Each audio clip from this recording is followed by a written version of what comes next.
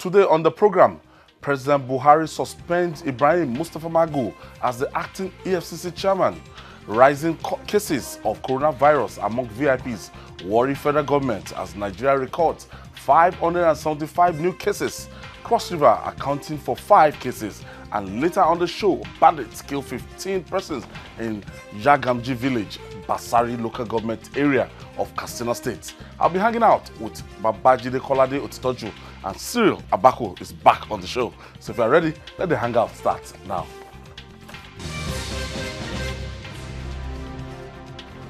Thank you for joining us.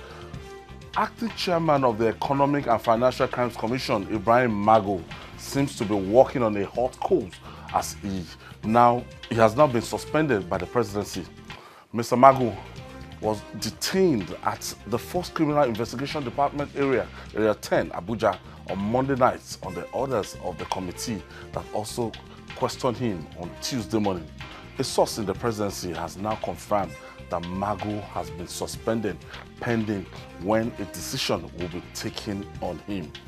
Yesterday, before we started the program, the information filtered in and it was about systematic, maybe he was invited, he was arrested, or he was called for an interview, but whatever it is, we have a clearer picture now. Now, since the time of Nuhu Ribadu, we've had that at the end of the day, or before the end of their tenure, they're always embattled one way or the other. It's been 5 years, and Ibrahim Magu was not confirmed by the Nigerian Senate. He has been acting on acting capacity in the last 5 years, and we know some people in the presidency are not happy with this man. Now, a committee was set to be set up, led by Justice Ayo Salami, sitting within the villa.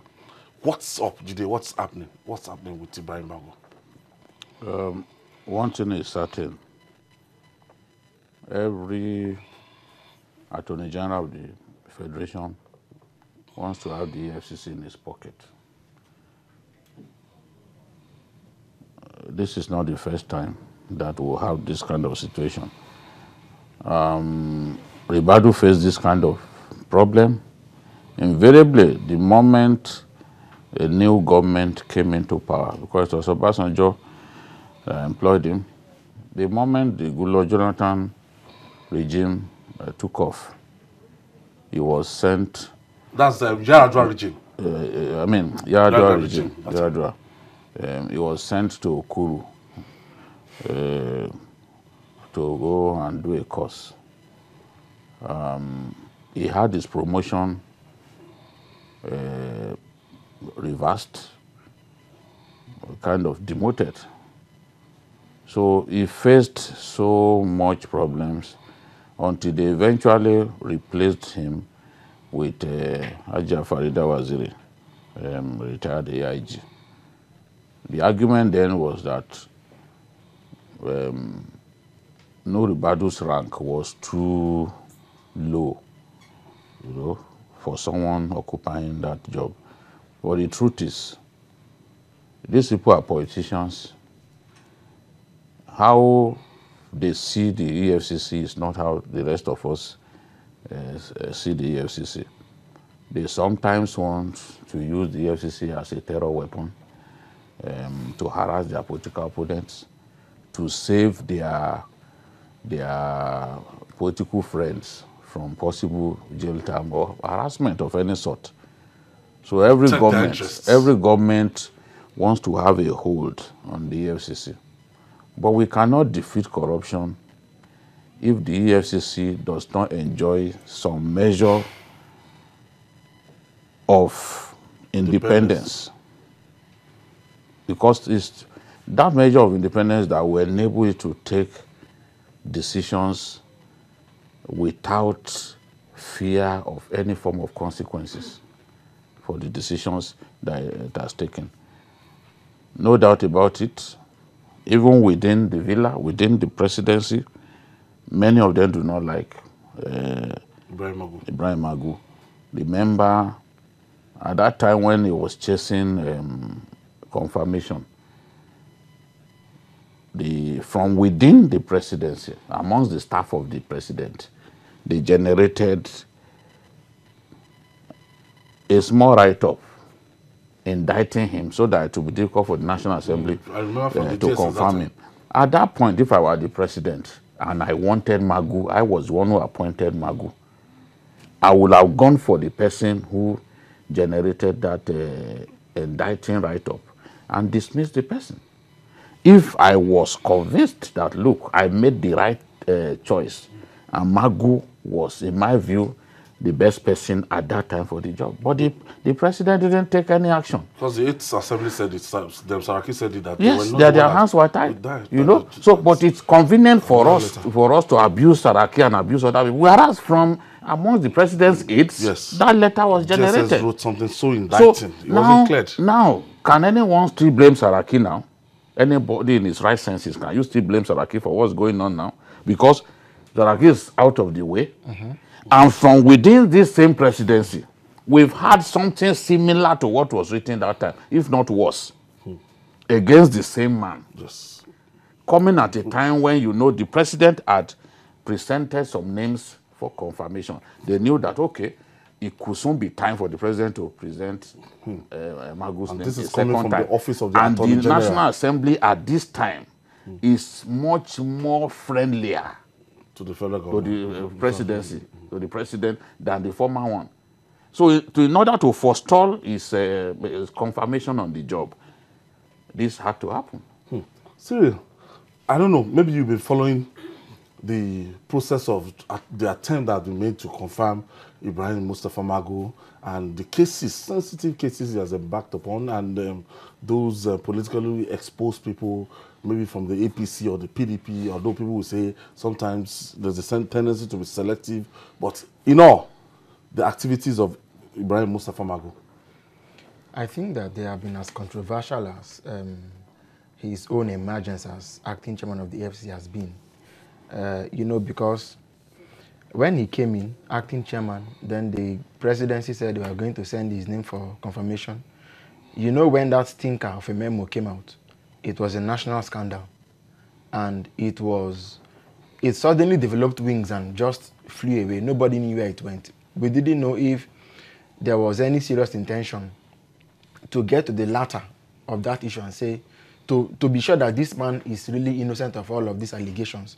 The fact, what we need to look at here is that certain accusations coming against the man who should be the arrowhead of government's anti-corruption war, when government's principal policy is a policy against corruption, it should not be seen as a light matter. This is not another political crisis. It's not another national issue. This matter should be big moral burden. It presents a serious, arguably the biggest moral burden on the government. And so, if indeed the president believes that Magu can deliver the goods, and some of his own lieutenants believe that Magu is a stumbling block in their way, then something has to give. But the fact is that for as long as you have left both interests to fester, sooner than later, the one will swallow up the other. And that's what we're seeing today. Now, the fact you were asking me about Magu's activities as EFCC chairman, I may score him around average. Because the fact is that if Magu left the EFCC today, from my own disinterested observation, I do not think that he has left a clear-cut system in place by which Nigerians can judge any credible one on corruption. Let me give an example. It was under Magu the term media trial became a national, entered our national lexicon. No. Media trial. No, because it has always been there. Always been there since Nuri Badu. It gained serious proportions. In the news, we convicted what's his name? Tafabalogu. Even the man at MPA. Body George. But we convicted him. He even sued us before the matter got who went to the there's a long list of them. Bigger issue. There's a long list of them. There's a long list of them. He sued us for 1 billion. So the question is, how did Mr. Magu, for instance, chart a new path? Perhaps he has apologists who would say he did deliver some good for them, but the fact is that today to tomorrow, this pattern of arresting people and looking for evidence, arresting people and parading them before the media, arresting people, the war on corruption is not. You saw how we also how the EFCC was fighting Yahoo boys until the FBI came to assist them, and there was a whole world of difference. So the fact remains that we can look at it from different pockets. A lot is wrong, but what is happening now is even more scandalous, because you cannot use one wrong to correct another wrong. If what is happening is a case of infighting in the presidency, then I think that somebody needs to wake up to put a stop to it and separate apples from oranges. Okay, Jide, I think with the mentioning of the name of Ayo Salami, I had a kind of hope that, look, it might not be a fait accompli for Magu if he's innocent. It might not be reloaded into allegations that they are yet to substantiate. What I'm saying here is that if you can bring the caliber of Ayo Salami to come and lead a panel, yes, it might not be in that office again. They might have succeeded in their achievement, but if he is not indicted, Ayo Salami will not indict him. If he remains not guilty, he will not pass a not guilty vote for him. Or has the same Ayo Salami changed? Well, first and foremost, I don't know where the decision to detain him came from. An administrative panel has no power to order anyone's detention. So a lot of oddities and aberrations happen in our country. The truth is, until the EFCC is truly independent, the man who heads the organization cannot go so far. He still has to. If we imagine the successes recorded against Yahoo boys, under Magu is the greatest in the history of EFCC. People like Invictus, the FBI admitted that it was the EFCC that assisted them. They came here. EFCC assisted the Invictus and others who were arrested back then. The EFCC provided the facts that enabled them to make those arrests. Not only that, even Hush Puppy, the EFCC has also gone to the point of providing some information about some of Hush Puppy's sidekicks and people who work with him around here. So, and when you look at the number of convictions achieved, we never achieved conviction of politically exposed persons until Magu came on the scene. The facts are there. Jolly Uyame was he in jail? Number of past governors. Jolly Uyame, the Dariye, even the one who was convicted recently, and then his case, Supreme Court then ordered reversal because of procedural error. That a judge made. That once you are elevated to another court, you should not go ahead to continue the matter. So that is that. In my view, we do not know some of the facts available to Baba Ayo Salami. He's someone that I respect so much, and I have no difficulty asking him, Baba, what is it that you have at your disposal?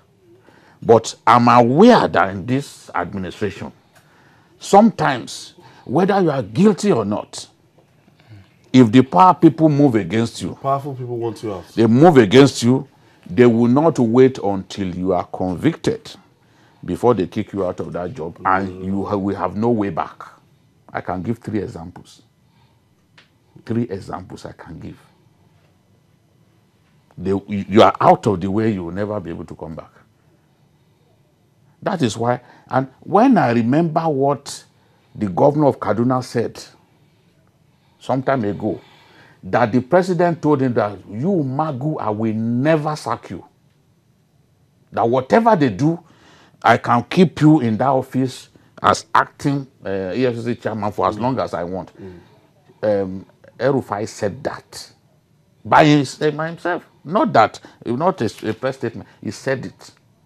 That the president assured him that whatever the corrupt people do, I will keep Magu on that job. At the point in time, the vice president also confirmed to me.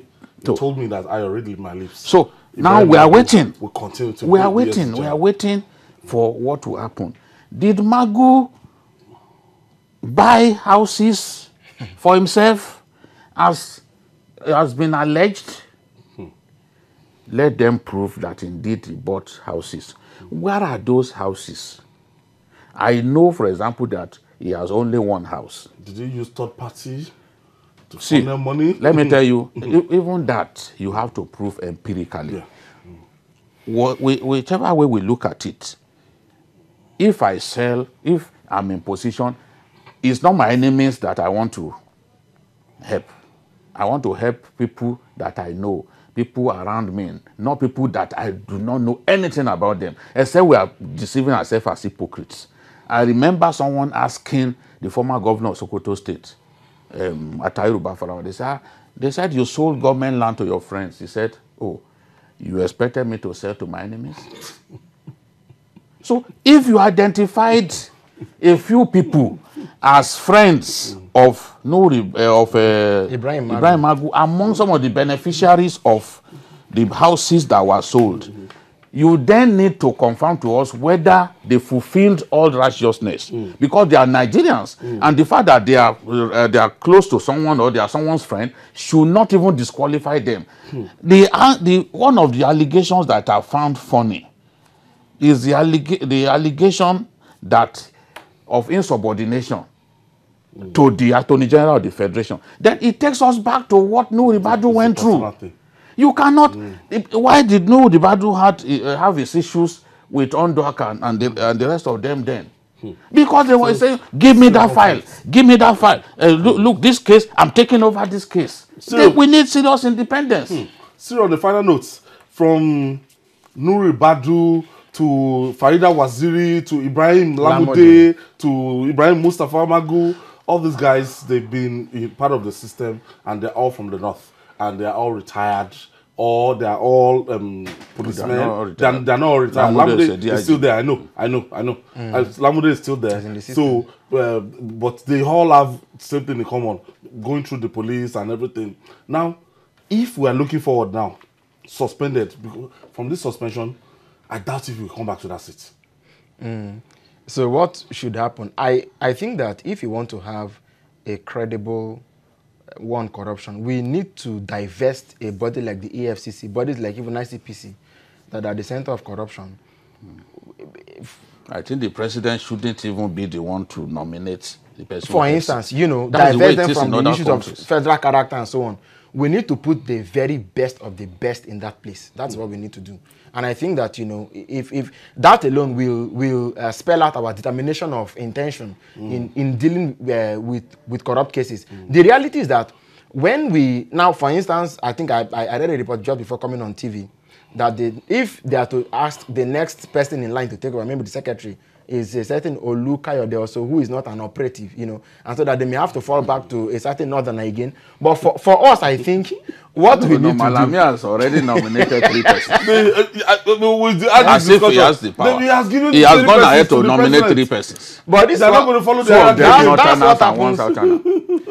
what happens. That's one bias, have you? Yes. The thing is, you complain about someone. You indicted someone in the write-up and then proceeded to nominate those who should take over. Who does that now? You fostered a fait accompli on him. But Ayo, the president. What you see, we need a ray of hope in terms of being able to rein in this pattern, because the chief law officer of a nation cannot become lawless. I'm telling you, this is going to be a running issue. We're going to catch up with it in the next 24, 48 Today hours. Now they've done absolutely nothing. Yesterday they were asking him general questions, no real investigation.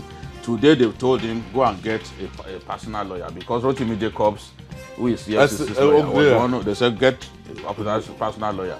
His lawyer is based here in Lagos. His lawyer is now going to join him. So they've done 2 days now. Nothing has been achieved. But we understand the pattern that he might not go back to that office. No, it's clear. It's clear. That is, in fact, they never went this far. So getting this far is a big achievement, and it's tied to politics of 2023. This whole thing. Bye-bye to Mustafa Ibrahim Magu, if he's so lucky. Now, moving forward now, the high rates of positive cases of coronavirus among top government officials has now become a source of worry to the federal government. The secretary to the government of the federation and the chairman of the presidential task force on COVID-19, Boss Mustafa, raised this concern at the 49th joint national briefing of the task force in Abuja yesterday. According to Mustafa, this has a direct impact on governance and the security of the nation. And still, on coronavirus, Cross River now has 5 confirmed cases of coronavirus, leaving behind its reputation as the only Nigerian state without any confirmed case of coronavirus. These 5 cases are the ones reported earlier by the Chief Medical Director of the University of Calabar Teaching Hospital, Ikpeme. The truth prevails at long last.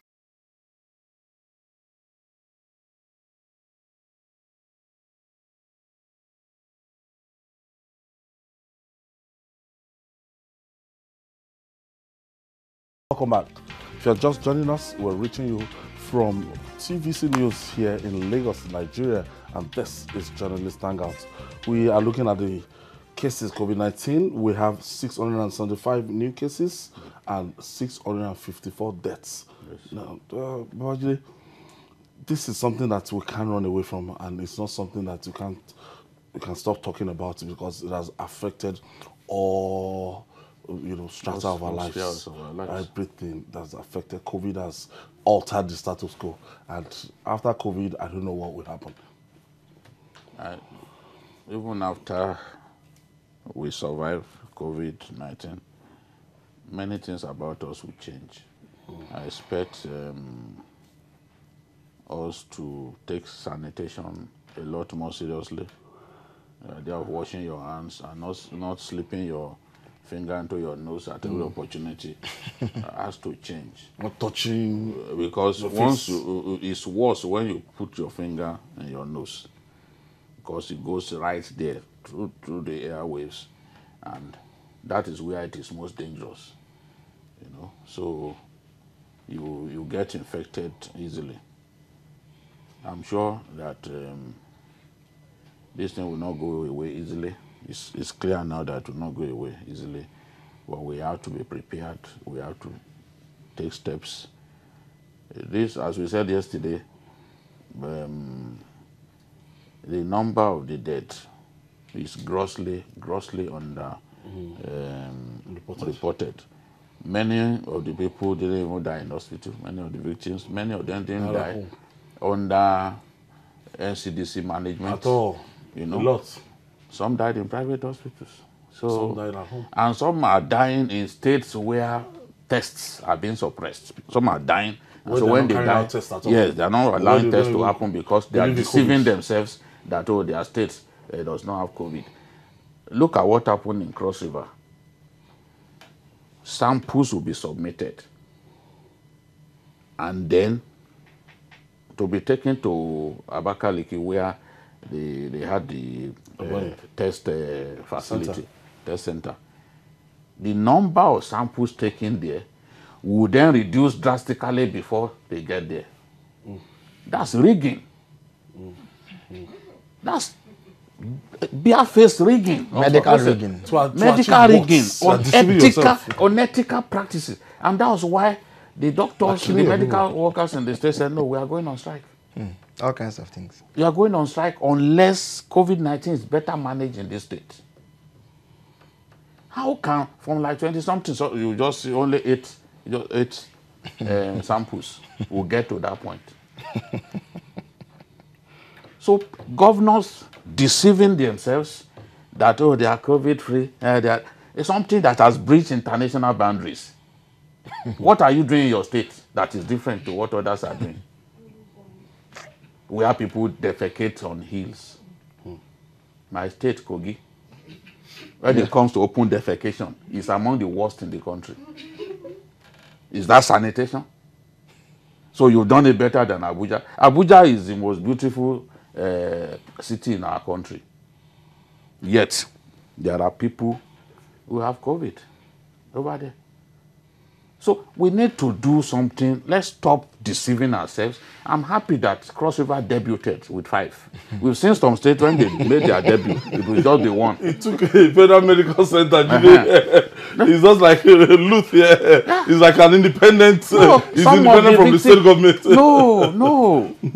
The test still happened in Abakaliki. No. The test still happened over there. And some of the staff, some of the victims were staff of the hospital. So how do you rig it? You know? So this is the thing. So for what benefits will any governor come out to say we don't have COVID? This is God's own country. And got COVID. No, my thinking would be that because governors enjoy immunity, but this is criminal behavior. It is not. It is beyond maladministration. It's criminal behavior, and so somebody ought to be put on trial when this is over, if we have the evidence and if especially if people died. Yes, somebody ought to be put. You see, yes, the reality is this: when we talk about the Nigerian national question, the way to move Nigeria forward, we ought to have a national policy or a national doctrine of consequences. That anybody who does something that is harmful to the common good will face consequences. We see it in other countries. Look at Israel, for instance. Yes. After Israel triumphantly defeated Lebanon in war in 2006, they put their PM on trial, Ehud Olmert. I think they've always put their leaders on trial. You know, so that it won't be anything special to get it done. It is not only in terms of financial malfeasance that people should put on trial. When there are clear breaches, by your negligence, criminal negligence, the death of people, lives are being taken. Something drastic must be done to put people on notice that, like Delegua would say, every evil deed done to man will be redressed, if not now, later, if not by man, certainly by God, because no evil done to a fellow man will go unpunished. This is clear punishment, assuming that the people who are doing this thing are on the receiving end. Whether we're claiming for the leaders who are suppressing these figures, COVID is COVID. Look, and it's not a death sentence. If you look at the global scale, Ayo, assuming that we had up to 15 million sufferers globally, you look at the recovery rate. It is light years away from the number of deaths. Yes. So we have to celebrate. So not celebrate, but we have to evaluate or assess what is going on the side of life and recovery over and above the side of death. Yes. So we don't see any reason why. So if you deceive yourself, does it mean that the virus will not do what it is doing? 102. Yes, from Oyo. There's not. We've seen cases where pregnant women with COVID are even put into. So there's nothing special about it, anyways. We saw it in the news. So there's nothing special about it. If it is there, you take the right steps in dealing with it. I like what some governors did. Okay, even before they had COVID in their states, they began to create isolation centers. They began to create awareness. They began to send out jingles and so on. People should, if you want to fight COVID, one of the elements people talk about is, of course, what people talk about is herd mentality. You can't control people, but if you empower them with information, they will be able to take the right decisions that will help to save the day. So when you fail to do that, you're not helping them at all. Look, it is not even enough to exploit some loopholes in conspiracy theories and try to turn people's brains and say, is it even it is funny. Six governors in Nigeria can't be lying because that they had COVID. Look at Brazil. The president said there is no COVID. Before we came on air this afternoon, he tested positive. And more than 60,000 people have died. So what is he going to say about that? Brazilian president. Misleading these people. Now, Cross River enemy withdraws services over the state handling of COVID. And I think the enemy guys, they are standing up to. They are saying that, look, they are saying now to end this NCDC, give us a test facility inside our states, our teaching hospital. Give us a test facility so that we don't need to go all the way to Abakaliki. And they are saying that, look, this thing has not been transparently handled. And because of that, the lives of caregivers, the lives of doctors are being endangered. For example, because you are given the impression that, oh, this thing does not exist in the state, many caregivers simply treat people like it's ordinary malaria, and in the process they get infected. So they need to be protected, provide the PPEs that they need, create the test center so that they can go right there, conduct those tests, and the people can know the true status, their true COVID-19 status in that state, instead of the rigged status that we are having. Yeah, they don't want to spend money. They can spend money hiring 90 aides, but they don't want to spend money to manage a health emergency. I mean, it's ridiculous. Sorry, we're going religious now. The federal government has urged Christians and Muslims to intensify their prayers, and even Ebonyi indigenes in diaspora holds vigil for Governor Div Mahi while recovering. You know, it was one of the first things I said when COVID broke out. I said, you know, when you have a pandemic of this nature, there's no cure, everything like that. You pray, you do what you need to do, but you pray. The prayer is that those who are sick should recover, and that those who are in laboratories looking for solutions should also, help them. Yes, you know, they should also have the wisdom to be able to come up with Not gotten the vaccines. No, we've not. But that's what we need to get. As soon as we have the vaccine and we can prevent ourselves from getting it, you know, we should be able to flatten the curve. Really eradicate it. But besides that, I would also make an advocacy. You see, while you're praying, you also ought to be working. We shouldn't wait. The federal government by now should have this planning to does not help anybody. We were all here when the federal government went to Madagascar, that has only one research facility, to import their COVID organics. Yeah.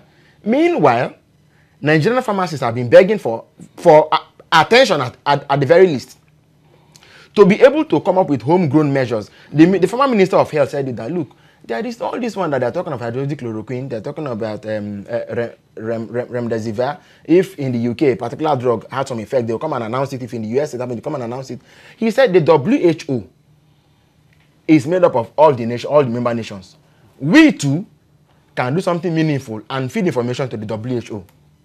So it's a two-way traffic. We shouldn't sit back and hope that whatever comes from overseas is the best. Ayo. So we need to ask ourselves, besides the help from China, besides the what we are hearing from the FDA in the US and the UK and so on, at the end of this crisis, what can Nigeria point to say that this is also what we... Doctors, yes. pharmacists. What can you point to? Let me give an example. I've said it before. When we talk about salt, iodized salt, we don't have to take iodized salt. But government saw a prevalence in goiter, this thing that's what's up on. So they said, okay, iodine will deal with it. Let us look for a way to put iodine in something that people used to cook all the time, and they put it in salt. So that is the preventive way of dealing with goiter, for instance. Since none of these drug regimens can actually cure the disease, but will only build immunity to fight the virus, how can we also begin to look at immunity boosting foods in light of as national staples, in light of the fact that we are confronted perennially by outbreaks of diseases? Ebola comes and goes, Lassa comes and goes, coronavirus has come. How do we create a culture around our feeding to be able to withstand, to build the immunity? I think we need to have that sort of orientation. Sadly, it is lacking. Now the passengers are told that are going to be flying by air, are told to expect delay tomorrow. You know, other changes amid air resumption, and NCA is warning against non-compliance of the safety regulations.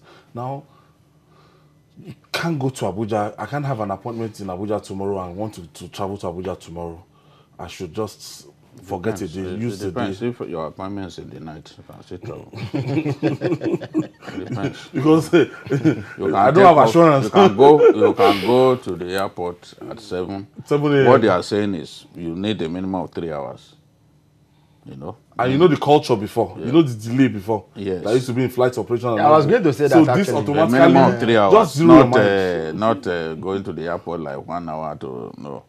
All of those rituals that you are going to go through, they take time. You know, they take time. So, and you are going to meet so many people at the airport. In fact, I was telling someone, I said, if there is an urgent need for me to travel, it can't even be in the next few weeks, because the rush, what people have missed in Abuja and other places, they want to quickly go there and pick it. So there will be a mad rush from tomorrow. And it's not everybody that can afford to. You are saying that, okay, the minister has also said that they will no longer be serving meals. On the meanwhile, no, you see, but you see, it's still value. You still get some measure of value for your money. But you see, they will give you meat pie. But the thing is, the rates, the airfares have gone up. Yet you are going to be denied any form of in-flight refreshment and all that they used to give you. But the sacrifices are huge too, because by the time you remove those aisle seats to create physical distancing, you know, between passengers, the airlines, they are going to lose so much money. Abubakar is calling us from Edo State. Thank you for joining us, Abu. Good evening, Babajide, the other gentlemen. Good evening, Abubakar. Please, this corona stuff, you guys should help us talk to Edo State government to do something about it. You know, we've never had a lockdown in Edo State. And the way the thing is rising here, nobody, if you go to the market, you see people just go about like nothing is happening. I don't get it. We are not taking it seriously. Nobody is enforcing anything. Everybody is all about election, re-election, and nobody is doing anything about it. Please, we need somebody to help us talk to Edo State government to do something about the coronavirus issues here. I think we are number 3 in the country now, and nobody is. And the death rate is high in the market, and you know, you just see people go about like nothing is happening everywhere. We have never had a lockdown here. I've been here since March, and we've never had a lockdown. Please help us talk to Edo State government to do something about it. Somebody to enforce something. They're watching. He has made a very valid observation. If a state like Osun, if the governor is doing lockdown, even identifying local governments where the thing is prevalent and implementing lockdown in those local governments, why will a state that is so high up, you know, on the log, be behaving as if nothing has happened? He's more concerned with his battling for his life, his re-election. For that seat, and that's paramount. He can't afford to take his eyes off the ball. But it doesn't mean he's taking it. It does, even if it's for a few days at least. No, but so on what advisory is INEC insisting that they will go ahead and hold the elections? So you know, it's constitutional. Yes, it's going to cause a constitutional crisis. So to say, just like the US, if you remember how George W. Bush came to office. Yes, they had not finished counting the ballots in Florida, but the Constitution says on so day, a president of America must have emerged. So George W. Bush was leading by just a little over 500 votes. They had to announce that he was the winner, just because that's what the Constitution says. That by that date, a president must have emerged. The fear is that if this disease became extremely serious and they wouldn't be able to risk putting people's lives in danger, something would have to give anyways. But if I think you witnessed what happened in Benin, especially the primaries of the APC. Yes. They achieved physical distancing to a great extent. If they can do it and everyone comes to the polling center with his mask, as INEC has insisted, I think they even in Lagos State now is an offense. You can't come out. They need to start arresting people because people are just taking this thing as if it's a joke. Some of them are using handkerchief. They will call that a mask. You know. All right, moving forward now. Bandits yesterday struck again in Katsina State, killing at least 15 farmers at Yar Gamji village in Batsari local government area. The farmers were said to be working on their farmland when bandits attacked them and killed them.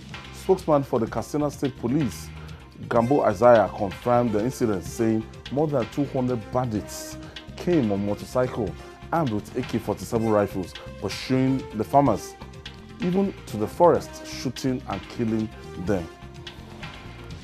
This riot is still going on in Katsina. The bandits they've gone AWire. and it's as if there's no governance in Katsina again, and the protection of life and property, it cannot be guaranteed right now in the president's states.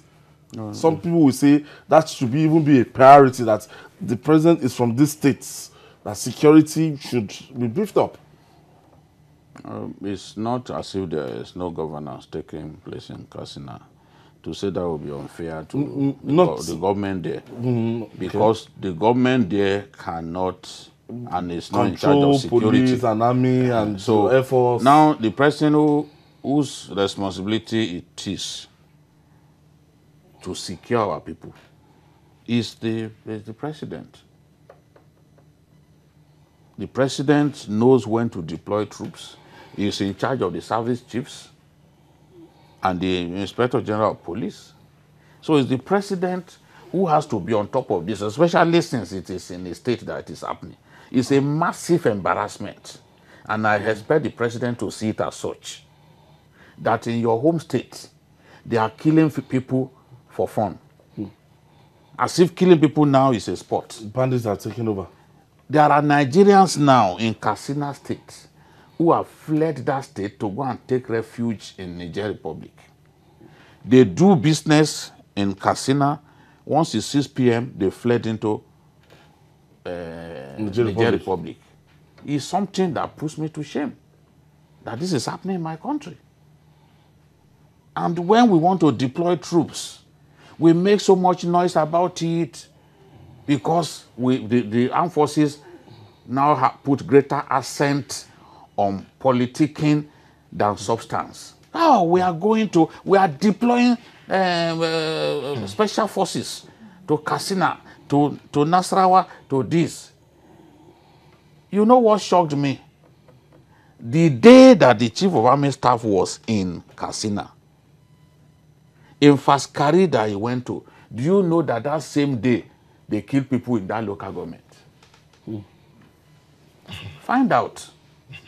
In that local, he visited the place. That means the sea finish by these bandits and Boko Haram has reached an alarming level. They no longer even fear anyone. They are killing our people. I was in this Batsari local government. I interviewed the chairman last year when I went to do a story about these bandits. I'm good there now.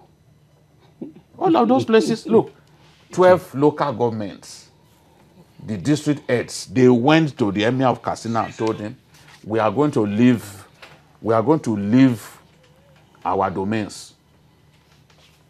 That if 200 bandits... We are going to leave our domains if you cannot, if our security cannot be guaranteed, which is what happened in Borno now. Many of the emirs of those towns in northern Borno, they are operating from Maiduguri. There will be no hotels in Maiduguri. They will be have their kingdom there. Emir. They'll be doing that. For how long the Emir of Goza was not in town. Cyril, if more than 200 bandits came on motorcycles armed with AK-47, 200, and they passed through a certain route to get to that place, and after the operation, they actually escaped. That's what is happening. 200 of them came in and escaped. And they were chasing people, killing people. Well, you know, the story is not complete. They stole cattle and all that. Exactly. Because the story looks like, they just came to kill people for nothing. Yes. They came to steal cattle. Yes. I am very sure that if you have access to the intelligence or security report of what happened, it is always graver than what we report or what we even know. So you would ask yourself,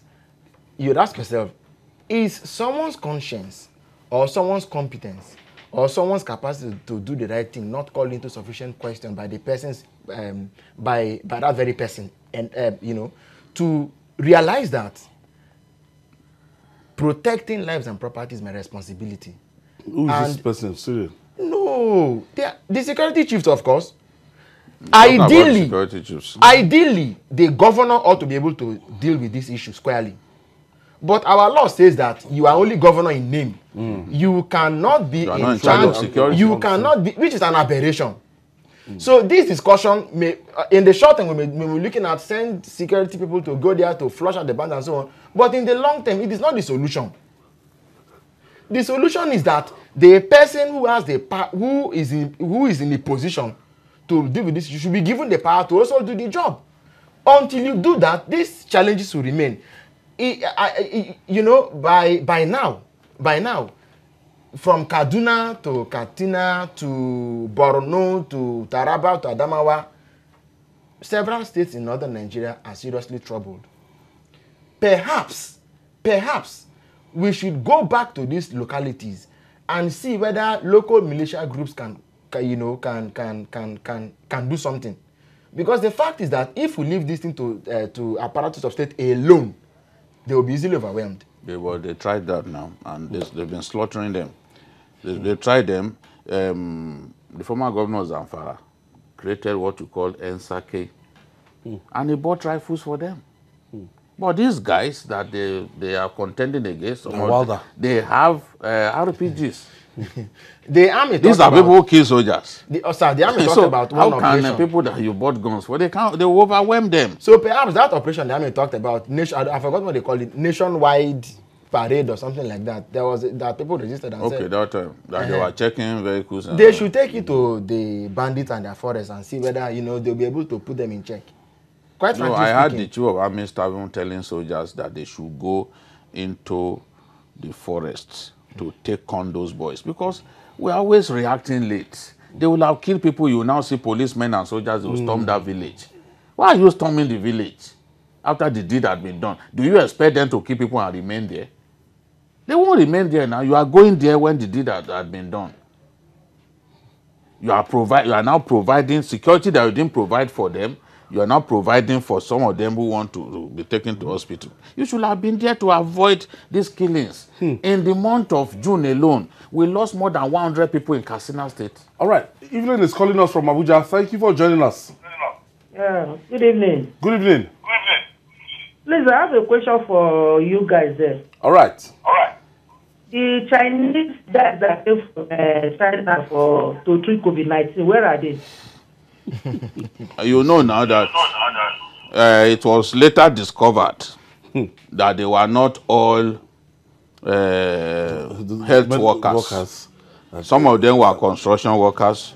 They came in on the invitation of a Chinese construction company, CCEC. So it wasn't all of them that were actually even doctors. We were told that they were going to help us to build molecular laboratories. But when people asked the Minister of Health at one point that where are these people, he said, I don't know where they are. And please don't ask me that question again. So Evelyn, that's the answer for you. The way you see it is what we that's what we see too. You can ask me another question. I'll be happy to answer. But that one, don't ask me again, Evelyn. It's so ridiculous. They brought people, and before they brought them, I saw that you press went to briefing. receive them. Yes.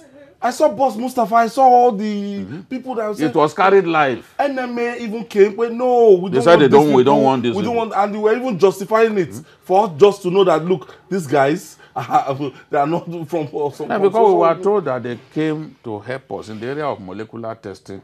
We are still weak. And to look at our work plan and to assess it and to tell us we are having problems now doing this country like this. We will know them in the fullness of time. All I know that God has a bigger plan for Nigeria than many of us see. And in the fullness of time, the plan of God will unravel. Because I feel like preaching today. The plans of God will unravel in our country, and our country will be truly great again. Amen. Maybe it won't happen in my generation. You know, the problem, you see, I fear for our children. Okay. You know why I'm saying that? A lot of my age mates and people younger than me by like 10 years, they've already meshed with the older generation who have ruined our country. So they are part of the ruling class. They're already part of the ruling class. So I see myself as already part of that generation. So if I say that my generation has failed Nigeria, it's because people who are my age mates are in government, and some of them are worse than the old people that they met there. Yes, man. So the way they when we see hope for Nigeria, it is that hope would be exemplified by people who are far younger than us. Their energy is positive, and God has given them brains. You see great things happening across the world being done by Nigerians, and you ask yourself that if they had the opportunity in their own country, won't they turn our country around? Because the way it is, we are just like a joke in the Committee of Nations. I'm telling you. We're just like a joke. Welcome back. And and please let the prayer not stop. I know you're a pastor. Is it terminal? That prayer has to continue because we need a better Nigeria. Yes, we need a better Maybe Nigeria. You started making babies now. Those children, the name now. Those children that will come off your my Lord. Yes, you know, we need to leave a better Nigeria for them. Otherwise, they will curse us. Yes. We need to leave a better Nigeria for them. So let that prayer not stop. You and your wife, since you started making babies, me I've resigned. I resigned from making babies. We have to pray. The boy's name is Tamnoye Johan. What's the meaning of Tamnoye? Tamnoye, God's own. God's own, from Calabari, man. It's Okrika, yes. Okay, Okrika. God's own. Yeah. We will end it on the final Nigeria note. is God's own. Yes, okay. amen. Okay, and that Bible says the glory of the latter shall be greater than that of the former. Yes, amen. So shall it be. Yes. I feel like the preaching glory of this country. Cyril Abaku, welcome back. Thank you. And Pastor BKO of the Redeemed Christian Church of God. Welcome back. And that's our package today. I'm receiving training from Pastor Desola and the rest of them at RCC. Join us tomorrow for another episode of the program. You can also watch Journalist Hangout on our platform showing on the screen. We're on YouTube, youtube.com/TVC News Nigeria. Our feedback channel is Journalist Hangout at tvcnews.tv. I'm Ayodele Uzuagun. Bye for now. See you guys tomorrow.